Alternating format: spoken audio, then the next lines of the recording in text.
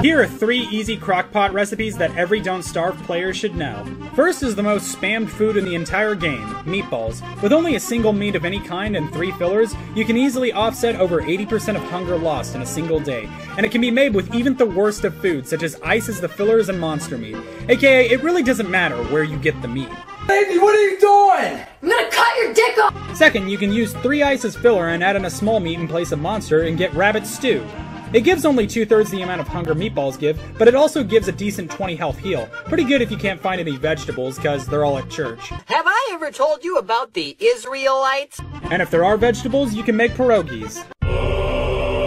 Arguably the best crockpot food in the entire game, requiring only that you create a bird cage and make eggs out of literally any meat. You can pop in 1 egg, 1 meat, 1 feller, and 1 vegetable for a pierogi, a 40 health and 37.5 hunger restoring dish.